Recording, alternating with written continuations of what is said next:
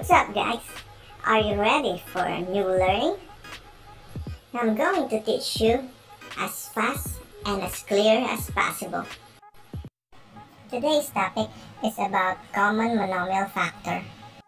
But before that, let's have a short review first about GCF or greatest common factor. We have here 4 and 10. First, we need to know the prime factors of each number. The prime factors of 4 is 2 and 2. And the prime factors of 10 is 2 and 5. As we can see, they have a common factor of 2. Since this is the only common factor, then the greatest common factor of 4 and 10 is 2. Let's have another example. We have here 6, 12, and 18. Let's find their prime factors first. The prime factors of 6 is 2 and 3.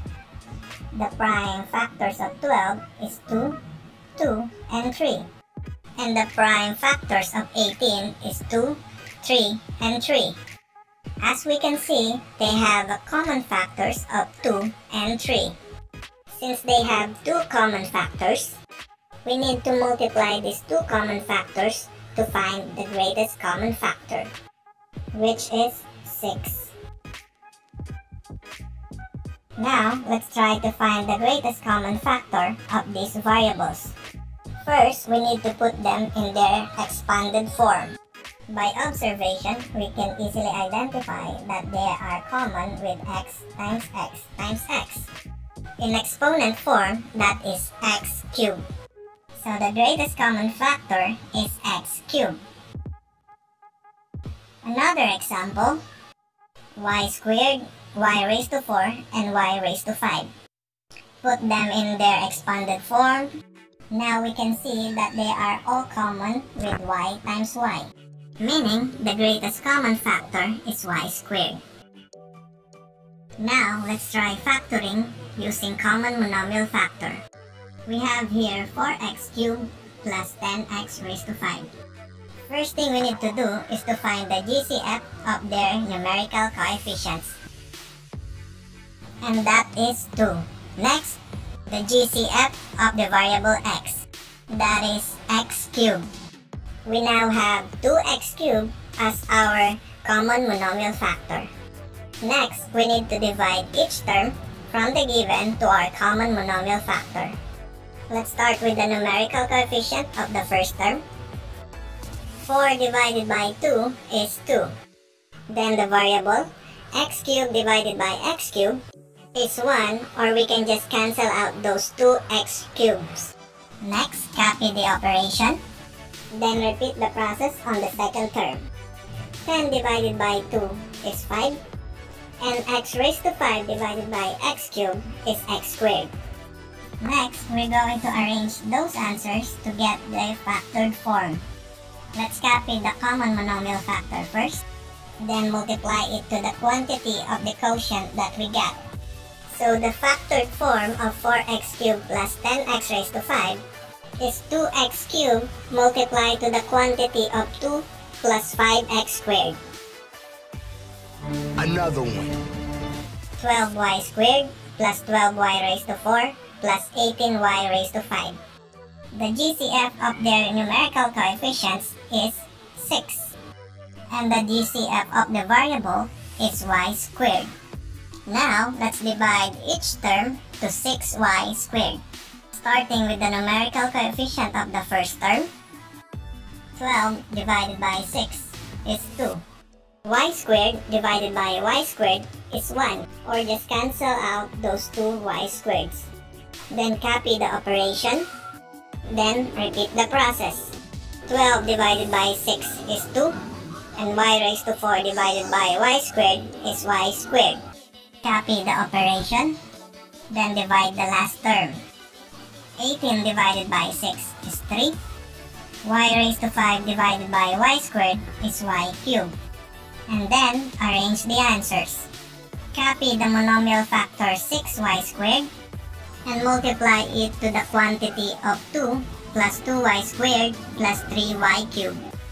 Our answer is 6y squared multiplied to the quantity of 2 plus 2y squared plus 3y cubed. Another one. 4x cubed y squared plus 10x raised to 5. Get the GCF of the numerical coefficient and the GCF of the variable. As you can see, the second term doesn't have variable y. So our common monomial factor is 2x cubed.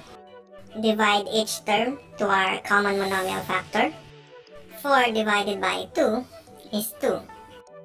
X cubed divided by x cubed is 1, or just cancel those two x cubes. Next, just copy the y squared. Then copy the operation and divide the second term. 10 divided by 2 is 5. And x raised to 5 divided by x cubed is x squared. Now arrange the answers. Copy the common monomial factor and multiply it to the quantity of 2y squared plus 5x squared. The factored form of 4x cubed y squared plus 10x raised to 5 is 2x cubed times the quantity of 2y squared plus 5x squared. Another one. For my last example, 15y squared plus 10x squared y raised to 4 plus 20x squared y raised to 5. Get the GCF of the numerical coefficient and the variables. So our common monomial factor is 5y squared. Divide each term to the common monomial factor. 15y squared divided by 5y squared is equal to 3. Copy the operation. Next, 10x squared y raised to 4 divided by 5y squared is equal to 2x squared y squared. Then copy the operation. Last, divide the last term. 20x squared y raised to 5 divided by 5y squared is equal to 4x squared y cubed. Then, we just need to arrange our answers. Copy the common monomial factor and multiply it to the quantity of 3 plus 2x squared y squared plus 4x squared y cubed.